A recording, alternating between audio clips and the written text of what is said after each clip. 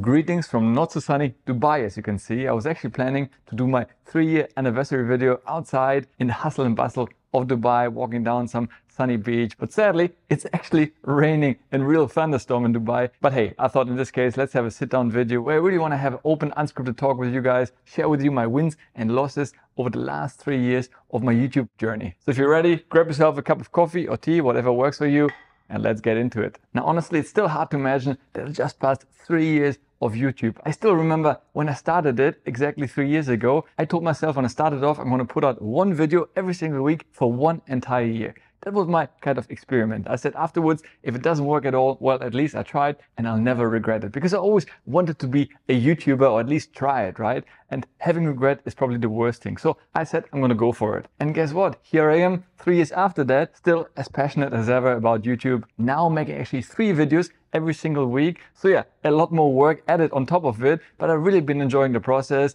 And in total, I made over 276 videos. And yes, while it is a lot of work, I genuinely enjoy the process. But of course, it comes with ups and pros, but also like anything in life, right? It also has its downs and some cons to it. And that's why I really want to give you an open and full picture about YouTube, because some people will be really excited to try it. And even if you're not planning to make a YouTube channel, maybe you want to start your own business, I hope some of the points I'm sharing with you in this video might resonate you and help you on your own journey to start your own business or really live your own life on your own terms. Right, so let's start off by looking at some of the pros and the benefits and the perks of having your YouTube channel, or in fact your own business, right? But of course, in my case, it mostly comes back to YouTube, which I'm now using to leverage other business opportunities in the future. So overall, guys, if you're thinking about it, I can really tell you, go for it. I mean, it's just amazing. Honestly, I've been loving it so much. It's been so insightful, the people I met and so forth. I'll talk about this in a second. But yeah, overall, I really love it. I would really recommend it every single person. Now, there's so many different channels and things you can put yourself out to, right? You could become a TikToker, an Instagrammer, a LinkedIn influencer, right? There's so many ways, but I think YouTube still has been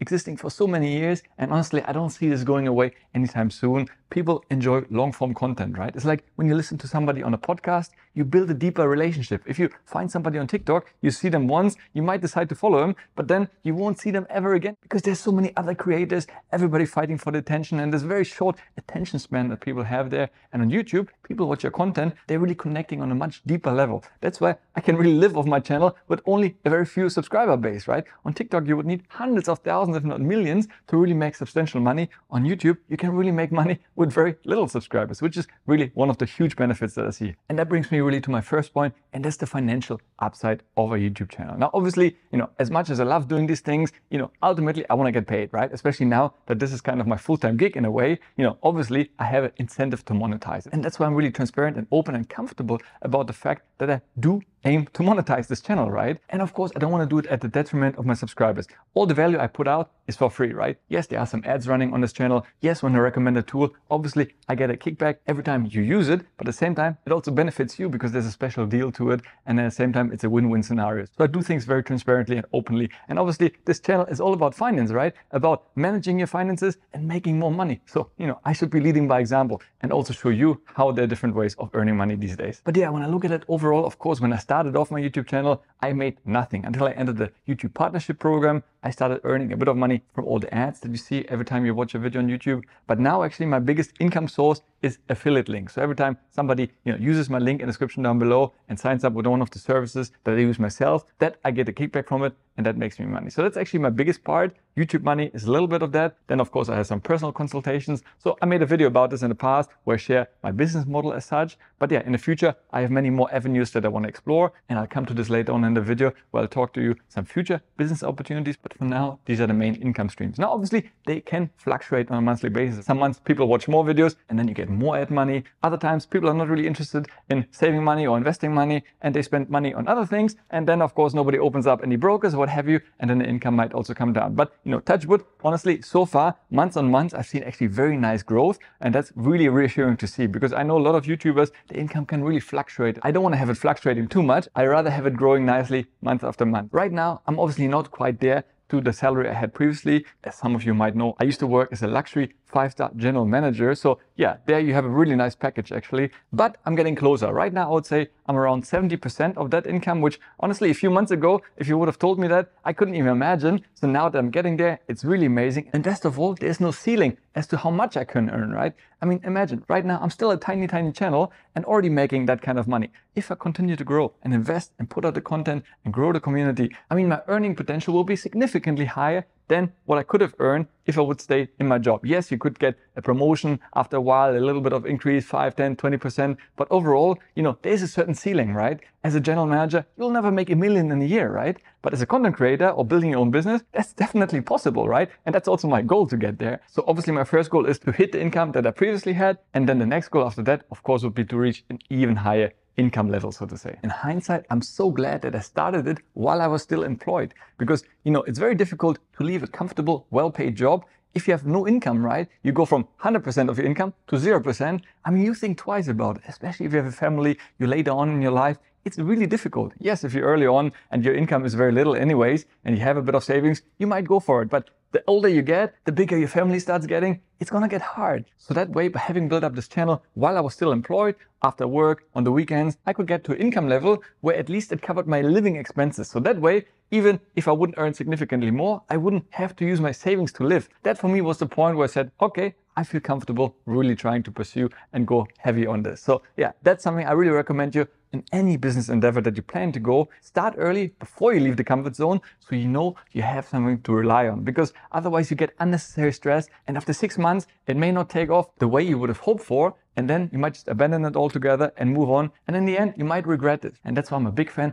of pursuing a side hustle while you're still employed. And apart from the financial benefit, one of the biggest benefits that I really see out of this whole transition into my own business and being a content creator and entrepreneur is the ability to have location and time freedom. I mean, I can choose wherever I want to work, whenever I want to work.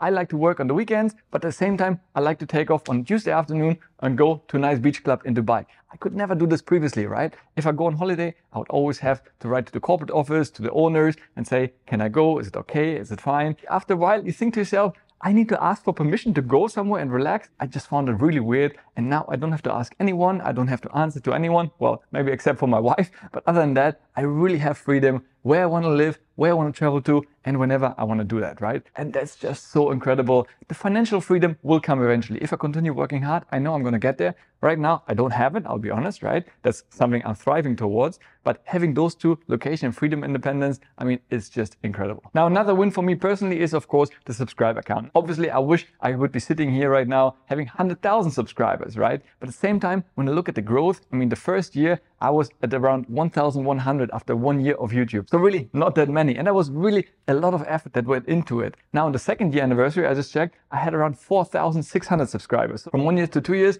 not a major growth, but still a nice accelerated growth. Now after 3 years, we're now at around 14,600. That's another 10,000 subscribers on top of last year, right? So really start seeing exponential growth. So my goal is, of course, to continue that exponential growth. So let's make a pact over here. Next time I'm going to do this for my 4-year anniversary, I aim to have 50,000 subscribers. Now, obviously, I cannot impact that if I hit the number or not, but what I can impact is how much content I put out and the quality of the content. If it's good quality and quantity, over time, I think the rest will take care of itself. So that's my goal. Let's see if it will come true. But beyond just the subscriber number, which is great to see, it's really the people behind it, and I get some amazing messages on Instagram, on my YouTube comments, on email, really people thanking me that because of me and my channel, they started investing and taking their finances serious. And honestly, it's just so unbelievable that I can impact people from around the world, helping them with their money, start growing their net worth and take this thing serious. Because honestly, in many parts of the world, money is still such a taboo topic, right? Even with friends and family, really talk about it. If I can be a friend and guide in helping you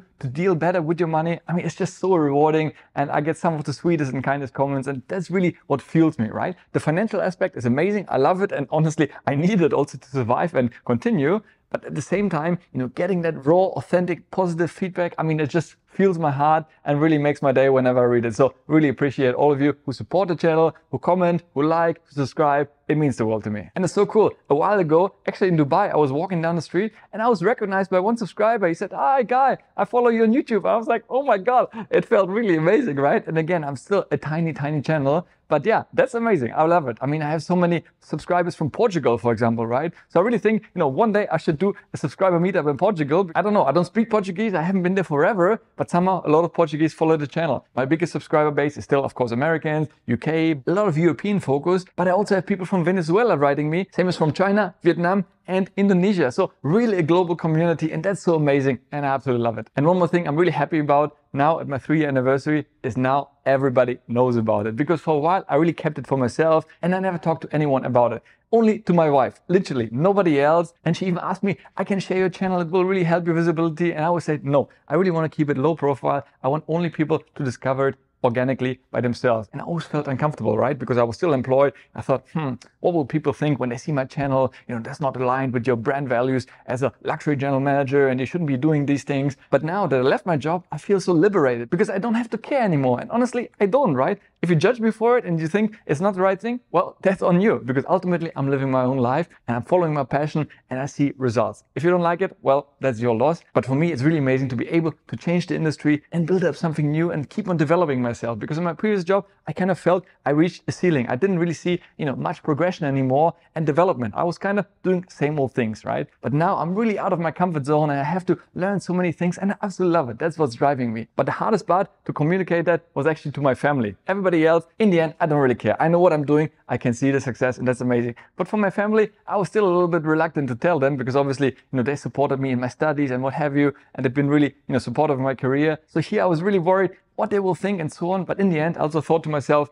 if they love me as their son, they will love me if I follow my passion and see success with it. And honestly, it was much easier than I expected it. Yes, they had a few questions. How do you monetize? How do you do this? But now, after a few months into doing this full time, they see that I'm living quite comfortable from it and they feel supported. And honestly, that's so nice. So now the cat is out of the bag, everybody knows. And yeah, it's just really liberating to have that. And the last point, what I really like about it is, of course, times get tough, right? There's really some difficult periods and sometimes you don't get the views on a video that you would hope to, even though you spent hours on there, or some deal that you were discussing and close to signing in the end didn't go through. So there's always ups and downs. But overall, in the end, when I think about it and I put so much work in it and it doesn't work or does work, I know I'm doing it for myself, for my own business, right? Because previously I would have sleepless nights, constantly think about problems. And in the end, those problems I'm fixing for somebody else because I was just an employee, right? I would be so dedicated for that problem and that person to help them fix their problems. But in the end, it really didn't make a difference because I would still get my salary if it was a successful month or not, right? Here, I'm doing it for myself, for my own business, hopefully one day for a team as well. That'd be cool. But yeah, it's for myself. So I really love that what you put in, you can lay down, take out way more even, right? It's like a bank account. The more you put in, the more you take out. In a job, you put in more, you put in less. In the end, you're still most likely going to keep your job unless you're not putting anything into the bank account. Eventually, the employer might notice that and let you go. But you can get by just doing average, right? If you do average in your own job, well, it's going to show at the end of the month for sure. But now let's talk about some of the things that are not really going that well and things that I would really need to work on going forward. Now, the first one is that sometimes things are just very slow. I just mentioned to you about, for example, subscriber growth. Now, I see the growth over time, but of course, I want things to happen faster, right? But it's not in my control. Yes, I could put out 5 videos a week, but at the same time, it may or may not grow the channel even more. I've seen channels that only put out once a week and they grow thousands of people every single day. And it's just so frustrating. Sometimes I look at other YouTubers and there's some amazing ones, but some of them, I think the content is just average. And at the same time, they're growing like crazy. And then I catch myself comparing to them and almost feeling a bit jealous. But then I kind of rewire myself and think, well, good for them. What can I learn from that to implement for my channel? If it works for them, maybe it can work for me as well. So I try to reframe these things because it's very important, because jealousy always holds you back, right? So I think that's one thing that you can only push it to a certain extent. But I'm conscious of it and I'm trying to really focus on the things that I can control. The outcome will be what it will be. Another point, sometimes I really question myself, is the kind of content I'm putting out, right? Because obviously I really talk mostly about finances and investing and all things money related. But that's kind of a niche in itself, but at the same time, it's still a huge niche, right? Because I could be talking about how to make money, all these side hustles. I could be talking about how to save money, budgeting and all these different things. You could talk about investing into real estate, into stocks, dividends, ETFs, crypto, and all these are quite different, right? It's sometimes really hard to cater to a lot of different people. And I also have, some beginners who are just starting off and trying to buy their first stock. On the other hand, I have sometimes some crypto bros who ask me all different kind of coins and what I think about it. It's really difficult to bring everything together. But again, ultimately I have to stick to myself. I'm kind of documenting my own journey. So I kind of talk about the things that I do and like myself. It's impossible to please everybody. And I also want to be quite honest. People ask me to review certain platforms that I don't use myself. And I might look into it. If I like it, I might consider. But if I don't like it, I will not review it. The same with some investments, right? Certain meme coins, I just don't believe in it. So that's why I will not talk about it. So I think, yeah, it's sometimes a little bit hard to stay focused, but at the same time, I think overall my niche is clear. Obviously in this channel, I'll not be talking about cooking or gardening. So I'm really specific on my niche, and within the niche, I have a lot of different topics that I can talk about. Now, another thing that I should be doing much more of to further grow the channel, I know it would really help, is short form content. Now, I do it once in a while, you know, some Instagram reels, and then I repurpose them here on YouTube Shorts. But overall, I just don't enjoy watching them, because for me, it's really just a time drag to keep on scrolling. So I don't watch any Instagram reels, honestly, and YouTube Shorts as well. So that's why I also don't like making them. But at the same time, I know that doing them could reach a whole new audience that later on could find my long form YouTube content. I like long form content to connect better with the audience, to really get a point across, right? I mean, if you talk about investing, it's really hard to put it into a 15 seconds Instagram reel, right? So that's why I'm not a big fan of it, but I know I should be doing a better job with it. Still, my main focus will always be on YouTube long form content,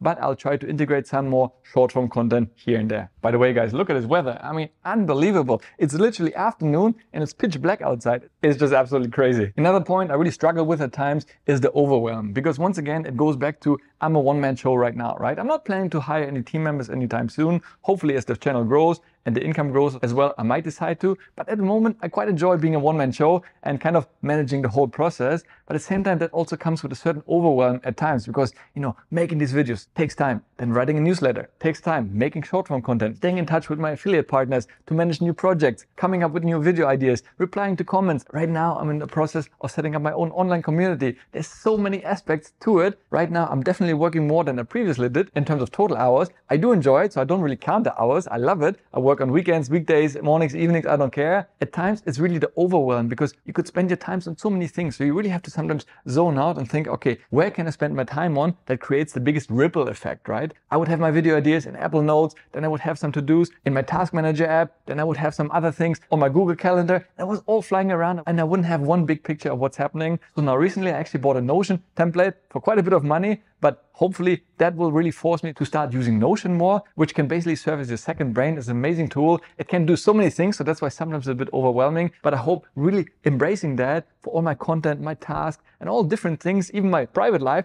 to manage it all in one tool would be amazing. And hopefully that will streamline a little bit more my workflows. And lastly, I would say I still have a little bit of a regret. Not a big one, because eventually I did start my YouTube channel. But in a way, sometimes I ask myself, what if I started 10 years ago, right? I would be sitting here on my 10-year YouTube anniversary. Where could the channel have been already? Because of course, you know, back in the day, it was arguably easier to grow a YouTube channel, especially in finance, right? There was hardly any finance people. Right now, there's so many finance people out there. In general, more people coming to YouTube and other channels. Overall, people going to social media. So, you know, sometimes I think, oh my God, if only I started earlier. But at the same time, whenever I do have these thoughts, I also think to myself, well, I'm glad I did start, because otherwise, if I didn't start, I could potentially be sitting right now on my very first video today, and I would be missing 3 years. So I think there's no perfect time. The best time is today, same as investing, right? Some people say, if only I started investing 10 years ago, yeah, if only, that would have been great. If I bought Bitcoin 5 years ago, I could be chilling on my private island somewhere, but you know, you live and you learn. When in doubt, just start and see where it takes you. So with this, let's talk about the next steps for my channel and my business at large. I know more than ever that I want to continue this, and YouTube is going to be the main driver of my channel and my business going forward. I know this way I can grow my audience, get new people in, engage with the existing audience, and from there start building other business ventures. I really see the potential in that. And I know that YouTube is a marathon, not a sprint. So that's why I'm not sitting here and saying I'm going to have 100,000 subscribers in the next year or so. I'm really going to be realistic. If it's 30,000, I'm equally happy. Ultimately, I can control the output. Who chooses to follow or not, it's not up to me. But I really believe in the power and value and an online community can really offer. I'm really committed to it for the long term. I'm not going away. That I can tell you. And I really believe, as you know, into compounding growth. Same like investing, you know, do things over time. In the beginning, it might be a little bit slow. When people say, oh, you don't see many views in the video, don't you feel bad? No, because I know every video I put out is digital real estate. These are little lead magnets that people will discover eventually. And the more I put out, there's more chances for it to discover, and they will start compounding over time. And that's what I've been seeing with my subscribers over time, with my views over time, with my financial success over time. And I'm still early on, right? I remember the first year getting over 10,000 views in a month was like incredible. Now every month I'm well over 100,000 views per month, right? And people only look at my last video, but actually my old videos still getting views, right? So a lot of my videos are picked up by the algorithm many months later on or found in search. So I don't have these viral videos that get crazy views immediately. But if you look for something specific like interactive brokers, Revolut, trading 2-on-2, most of my videos ranking at the top. So when they look for it, They find my videos, they find the solution, they might end up using my link, and it will bring revenue to me, and it will benefit them and hopefully bring them in as a subscriber to the community. And that's why I really focus on growing my online community, especially obviously here on YouTube. Then of course, I will continue growing my Instagram. I'm really trying to be more active over there. So if you're not following me over on Instagram yet, I'll share daily stories over there and more also from my private life. So yeah, welcome to follow along. And lastly, of course, my email newsletter, which actually I started too late, is another regret potentially, but now I'm really serious about it. I send it out once a week. It's called Smart Money Moves. It's really easy to read and digestible financial advice. So definitely check it out. You're not going to regret it. And lastly, I want to focus on building additional income streams. In the future, I'm going to have my first online course. I think that will be very exciting since a lot of you have been asking me about that. So I want to have that for a kind of structured learning approach. But more immediately, I will launch my own Smart Money Club online community. I'm really excited about it. I think it will really bring like-minded people together to really have the community feel and exchange. We're going to have different topics over there on crypto, dividends, stocks, real estate, what have you. So I think everybody will feel heard, understood, and it will really be a group and community of like-minded, positive, and finance and investing, money-driven and oriented people. I'll share more about it in the near future, but definitely a project I'm super excited about. And there we are. None of this would have been possible without you. So I really appreciate you from the bottom of my heart. Thank you for watching, for subscribing, for liking, for commenting. It really means the world to me. And I always realize that a subscriber is not just a number, but an actual human being behind the screen. So don't be a stranger. Say hi in the comments. Let me know from where you're watching. Love to learn more about you. Here's to the next 3 years ahead. Let's do this. And as always, stay healthy, get wealthy, and I see you in the next one. Ciao.